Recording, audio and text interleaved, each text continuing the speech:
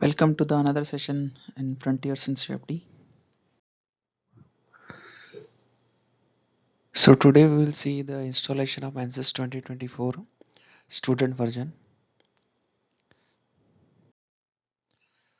So the objective is to uninstall the previous version, then download the new version and extract the files.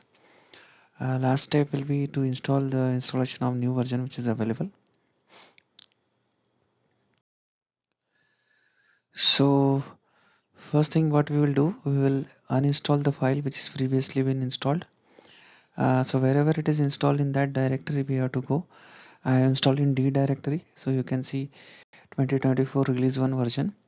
So you have to click on uninstall option available and run as administrator over here. Once you run as administrator, the next process will start, that is for uninstallation. So this will take some time depending on the speed of your computer. So let us say this process has started. uh, it might take time, as you can see on the screen there is 11 minutes are left. So once this process has been completed, you will see the installation complete message and exit. So it is always better to uninstall the previous version of Ansys before installing the new versions first to run it smoothly.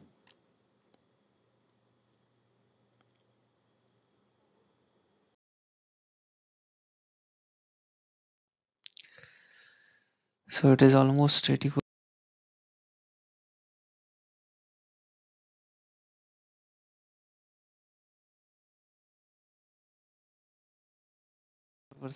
Yeah.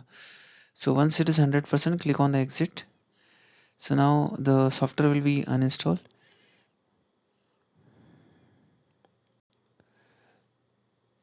Now you have to click on Ansys student version. Once you click on Ansys student version, you will be officially redirected to the website of Ansys. So you have to search for the Ansys student over there. So on the left hand side, you will observe the Ansys student version. So click on it. So it might require to download the file. So this is Ansys 2024 release 2 version, which is available from 31st of July.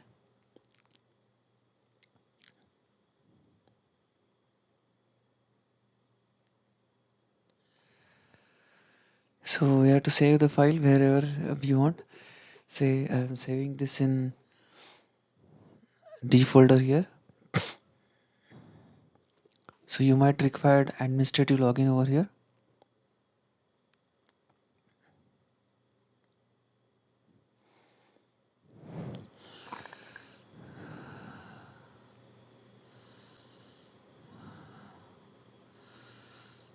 Okay, so the file size is around 14.9 GB. So what is new in Ansys? It is similar to 2024 version. You are supporting around 10 lakhs of node with the student version of Ansys. Again, the number of processors were minimum 8 GB of RAM is suitable because it can work on the 4 GB also. But the one which is required is of 8 GB.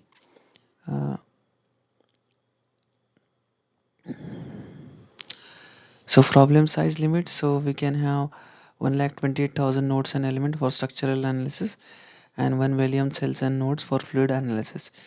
So this is what we can say uh, we can say the number of nodes and element that can work on.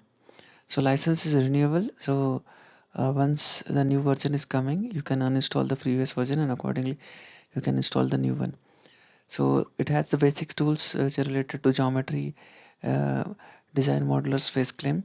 Apart from that, we have the fluent option which is available, transient thermal analysis, static structural analysis. So all these parts are available with the given version of the Ansys which has been available.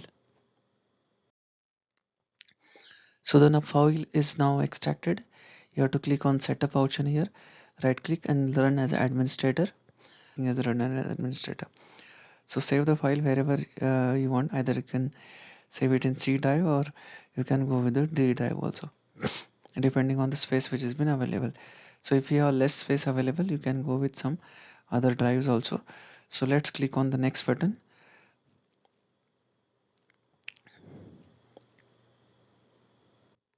So the process now has started. It's almost around 9%.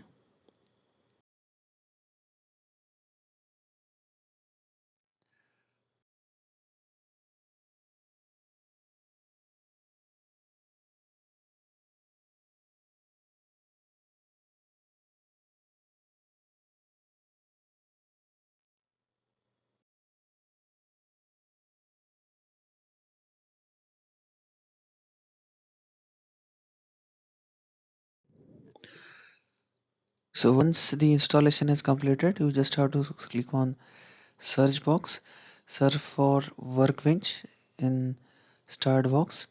Once you click on workbench, you will see the, if it is properly installed, you will see this option available for we can say opening the we can say software. Then a basic workbench window will open.